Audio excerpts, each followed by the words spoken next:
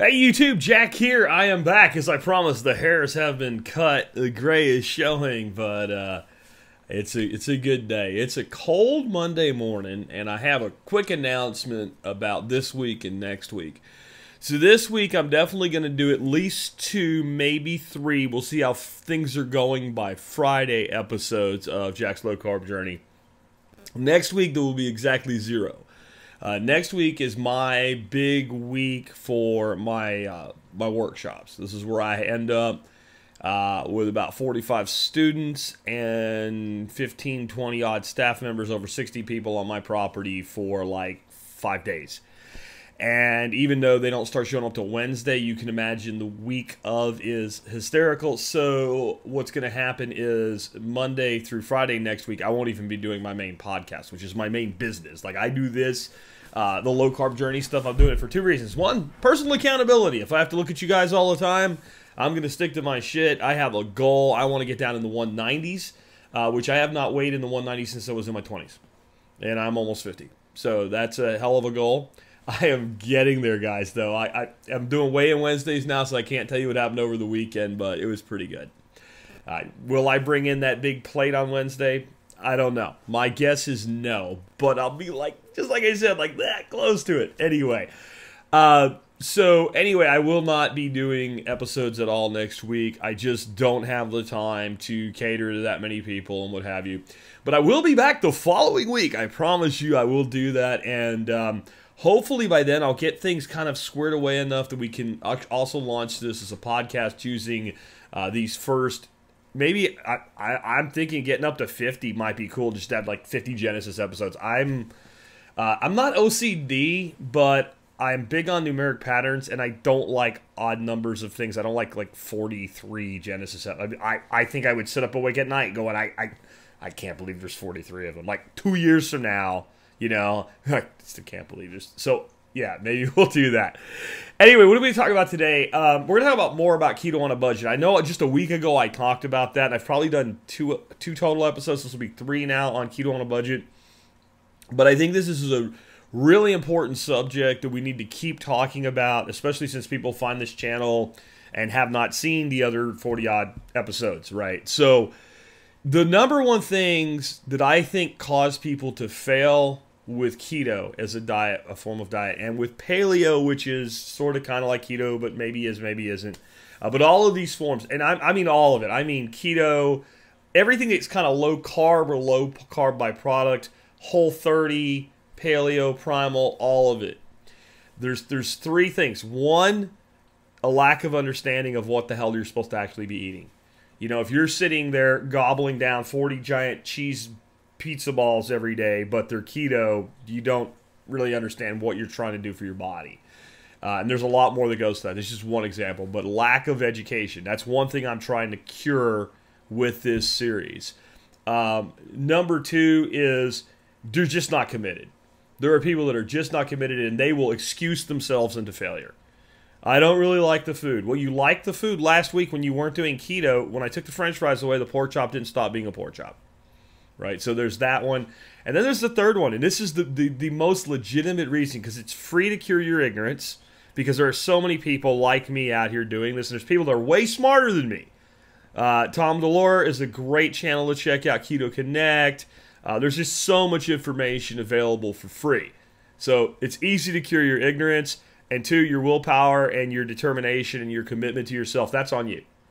But the third one is expense. Because no matter how I try to slice and dice this, pun intended, it is the case that I can feed a shitload of people on $5 a day if I'm going to feed them rice and bread and stuff like that, and beans.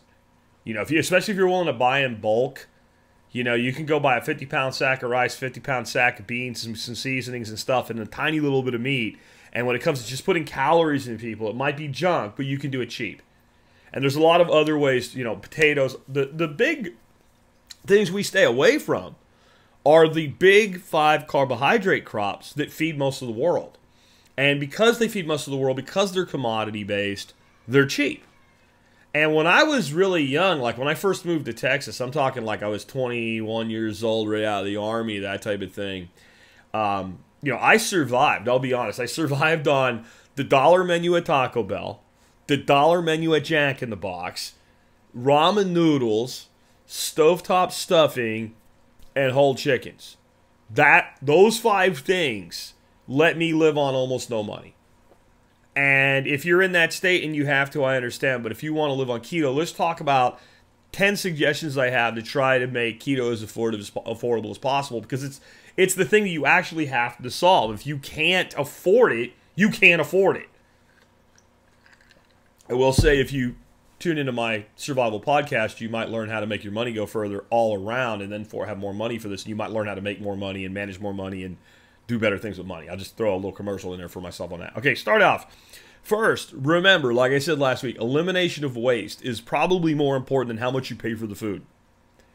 There are so many people that, they buy food and they eat some of it and then the leftovers go to waste. Or they buy like a big thing of salad because the big thing's smaller, cheaper per ounce than the small thing, and then half of that salad gets thrown into compost, to garbage, to, birds in the backyard or whatever. So you got to always be thinking about, what can I do to make sure that as close to 100% of the food that I bring into my home goes into my body or my family's body, and as close to zero as possible goes into whatever form of disposal we use. That right there will take things up a huge notch. And I ebb and flow on this myself because I get spoiled sometimes because we do okay financially. But I try to be the guy that every day when I'm going to have lunch, I go through the kitchen refrigerator. What is in here? What is in here that is a leftover that I can use for lunch today? And don't let that go to waste. And so that's one thing. And I keep saying it, but I'm going to keep saying it.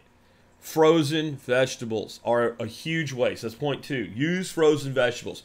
They cost less. They don't go to waste.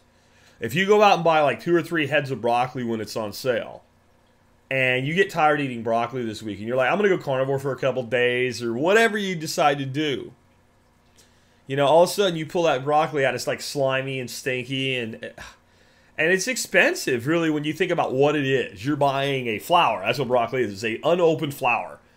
And you're paying all this money for this really great vegetable. It's an unopened flower, and now you're throwing it away, or you're composting it, or whatever.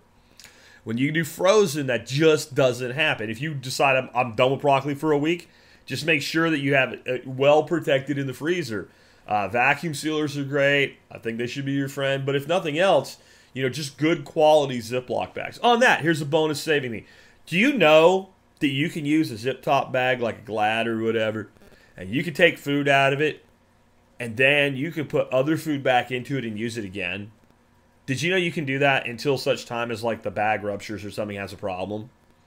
Don't throw your Ziploc bags away after one use. Now, if you had something in there like raw chicken or something, it's probably, I'm going to be honest, I throw those away. But if I have anything that's, especially if like I have this food in a package that's insufficient to protect the food once it's been opened, so I put the food in its own packaging into a Ziploc, man, I will use that forever. Why would I throw that away? It's not a single-use container. Keep using it over and over. Tupperware, too, instead of Ziploc bags when you can. You wash it, put it back in the refrigerator, right? And, hey, Goodwill for that shit. Lots of people get rid of that stuff. As long as they have some matching lids, throw it in the dishwasher, make sure it's clean. That'll save money, too. So food storage, save money on it wherever you can. But frozen food is inexpensive, and there are a lot of organic options in the frozen food section. Go look for them, and you'll find they're not that much more expensive. I'm a big fan of Albertsons. It's the main grocery store we go to, and they have a lot of their house organics. It's just called Organics brand that is really, really affordable. On Albertsons, and you might have grocery stores that have similar things in your area. I want to tell you a story. My wife, who doesn't give a damn about football, has a really cute Dallas Cowboys jersey.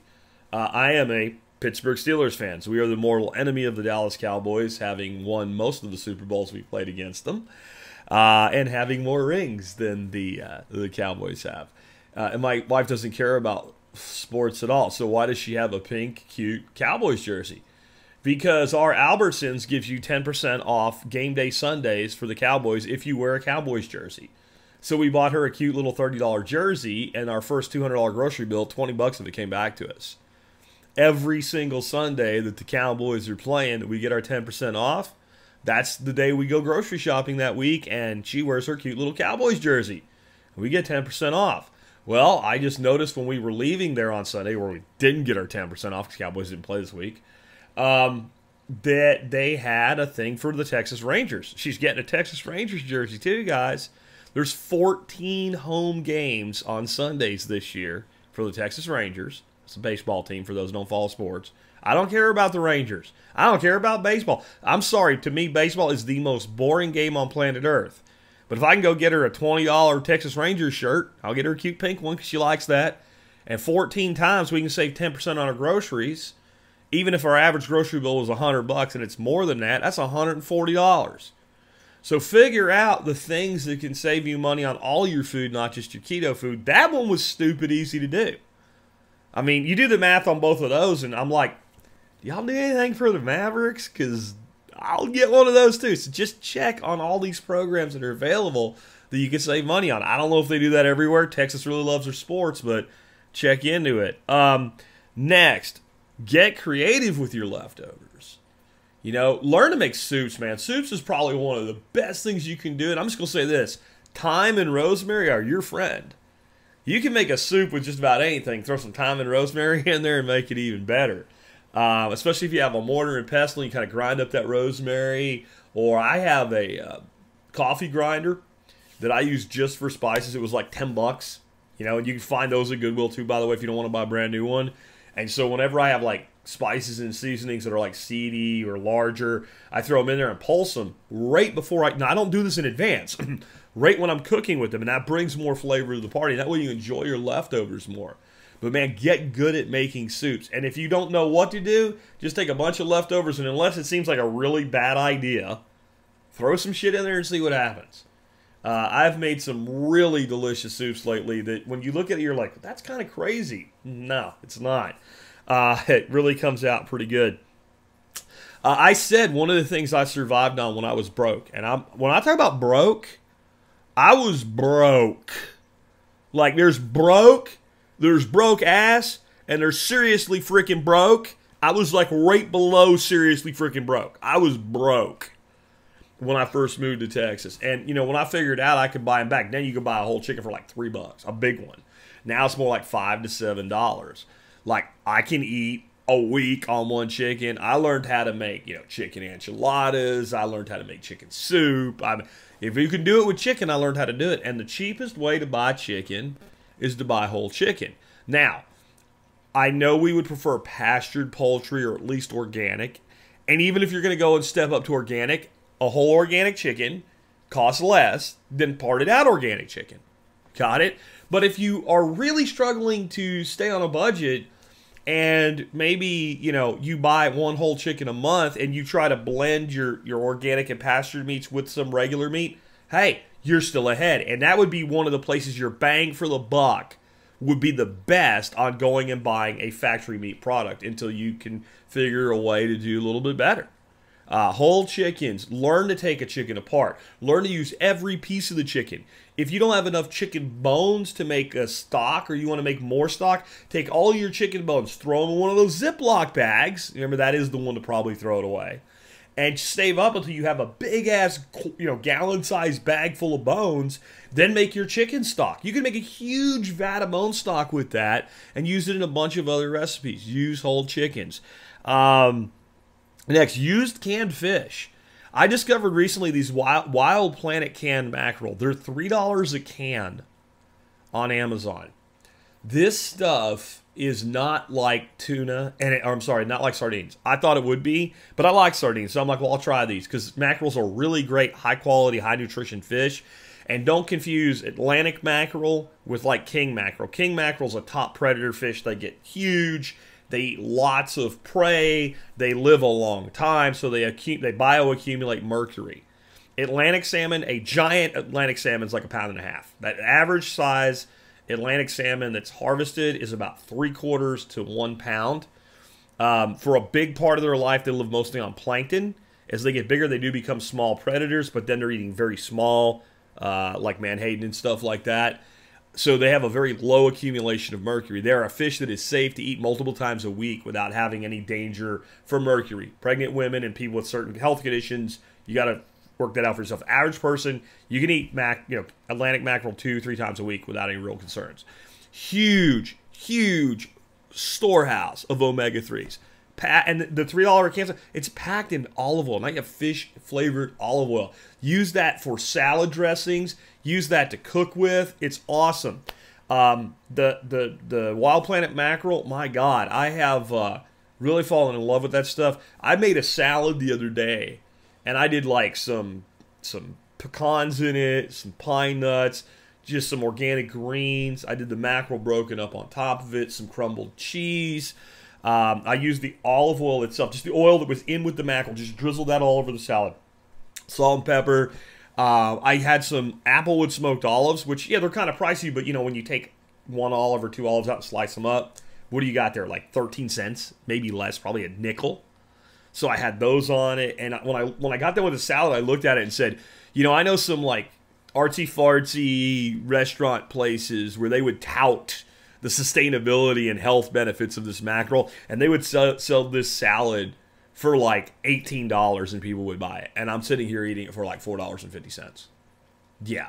So you can do this on a budget and eat very well. And every single person that looked at the picture of that salad on Facebook was like, man, I'm not big on canned fish, but that looks amazing.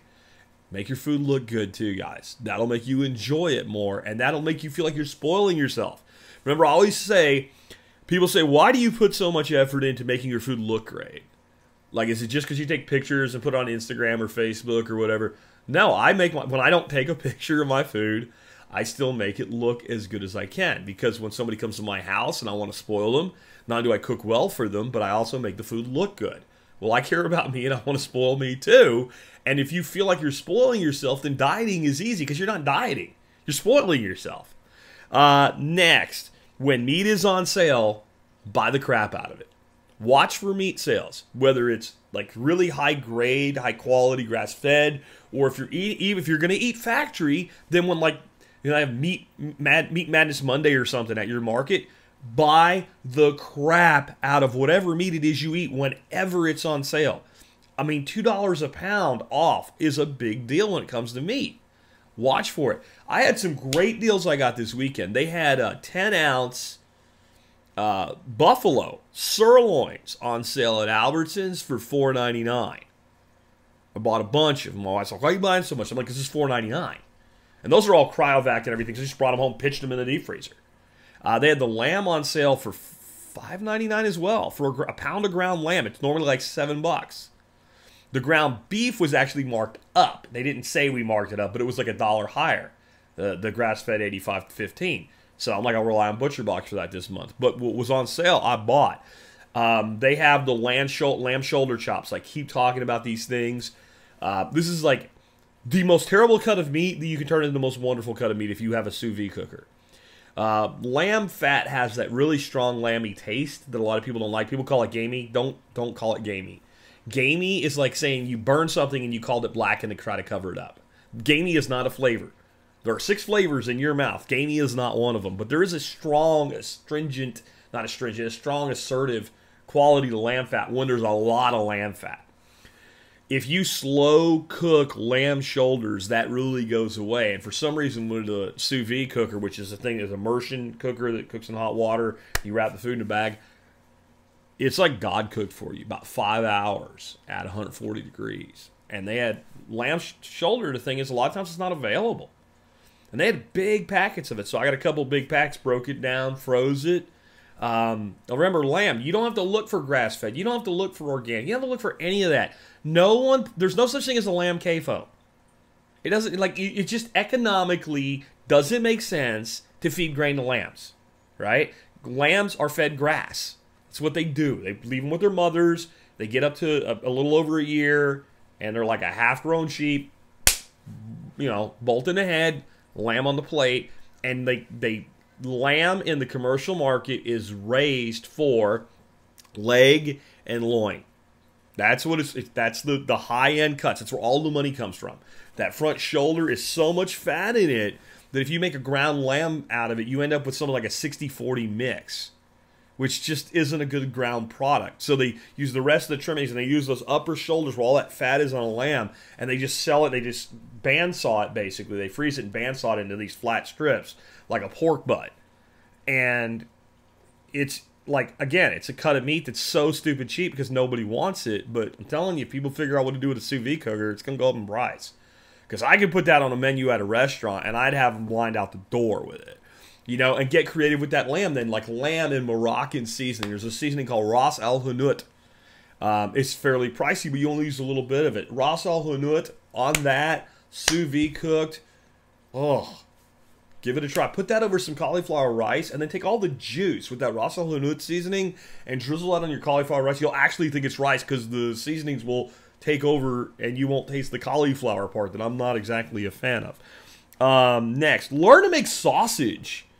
See, the most affordable grass-fed options that we have are lamb and grass-fed beef, right? Those are the two that, of all the meats that you can in general get at a good price, is the ground meat.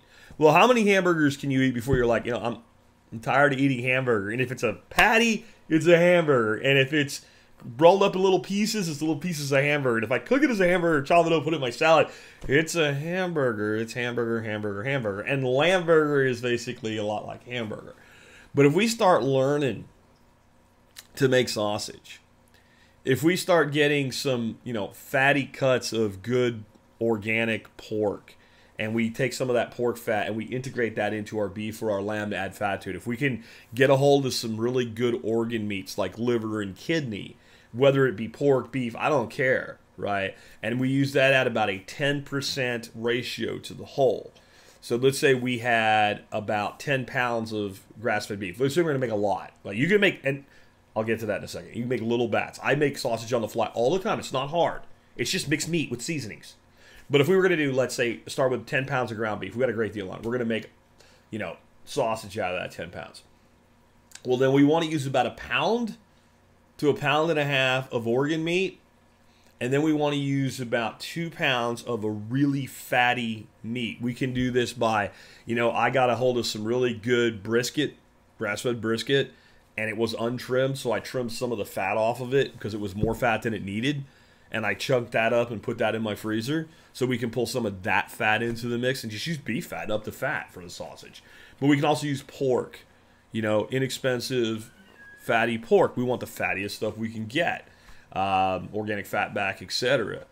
Or we can use factory if we have to, and mix that in with that red meat, that lamb or that beef, and we can make anything from like a Mexican style chorizo to like a Cajun andouille. And all of a sudden now this ground beef product that's affordable, it becomes whatever you want it to be.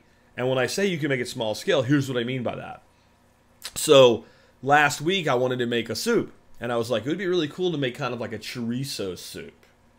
But Mexican chorizo, even though it tastes good, is garbage. If you go to the store and you buy these tubes, it's just gross.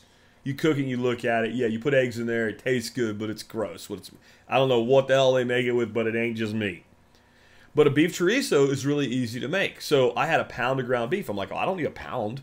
So I cut it in half. I had 8 ounces of ground beef. I looked up a recipe for chorizo, modified it a little bit to make it my own, threw all the seasonings in, mixed it up, mixed it really good. When you make a sausage, the difference between like a meatball or a meatloaf, you want to mix it till the fat starts to emulsify with the protein. How will you know? Your fingers will have this really kind of coating you'll have to scrub pretty hard to get off. It's okay.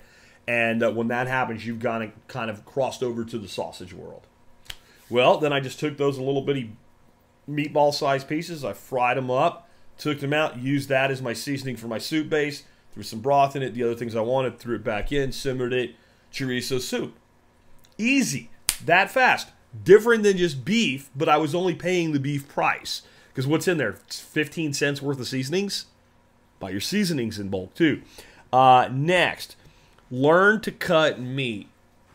If you learn to do your own meat cutting, you'll find sometimes you can buy full cuts or partial, like, quarters of a beef product or a pork product and do your own cuts out of them. I won't say much more on that, but I'll just say it's a really great skill to have, and it's a really good idea if you want to do this, that if you have like an extra refrigerator, some clear enough space, keep the temperature in that refrigerator like where if it's any colder, shit's going to start freezing on you. Put that cut of meat in there and cut it when it's as cold as possible. If you have a deep freezer with some space and all, and you can put it on something so it doesn't make meat juice go on other things, you throw it in the freezer for like 15 minutes before you start cutting. Yeah, it kind of hurts your fingers and all, but it's so much easier to cut frozen, or not frozen, almost frozen meat. The harder it is, the nicer the cuts you'll get. Just learn to do that, and you'll find that you can, again, you can get things like a full ribeye roast, and you cut your own ribeyes to your own specifications. But with that, then when you do your trimming, especially if you get like a grass-fed product, you have all this amazing extra fat that you can save for your sausages and other things. So there's that. And then sometimes prepared foods are cheaper in spite of, learn how to cut up a chicken and all. I have determined, for instance, this weekend at the grocery store, I found zucchini noodles in the freezer section. Jury's out. I have not tried a prior frozen zucchini noodle yet. I don't know if it's going to lose anything with texture or whatever, but man, it was cheaper than buying fresh zucchini and making my own. And then the clamshells they sell in the produce section of the zucchini and squash and whatever noodles, I don't know why, but they're less expensive than buying the zucchini and making your own zoodles. So when you're looking at something like that, ask yourself, like, what is really the least expensive way to go? I like to make fermented garlic, and I use that in cooking, and I use that in my salads, and sometimes I just eat a piece of fermented garlic. So I like, for that, I'm gonna ferment a quart of garlic at the same time. Albertsons hasn't had them lately, but they usually have these clamshells, and it's like a quart of garlic already peeled for like $4. I can't buy garlic in quantity and peel it and end up with that much for $4. It costs less to buy what they have already done the work on for me, plus I don't have to do the work. This will not always be the case, but when it comes down to it, this is my big message overriding for people on a budget. Do the math. Always do the math. Always work the numbers out. All right, that wraps things up for today. Hope you enjoyed this. If you have any questions, comments, concerns, put them in the comments below. If you have an episode you'd like to have me do, something you would like me to talk about, tell me what it is. About half of the episodes I've done have come directly from people asking me here on YouTube. I want to know more about this thing. And I will try to get one out for you. Remember, I will be here Wednesday. I might be here Friday. I will not be here next week, but then I will be back on our regularly scheduled programming. Until then, remember, the cause of and solution to all your problems is that person staring back at you in the mirror. On the floor, well, in that bathroom where that mirror is probably your scale. It can be your friend or it can be your enemy. Better you take care of yourself, the more you'll get along with that scale. Take care, guys. I'll catch you on Wednesday.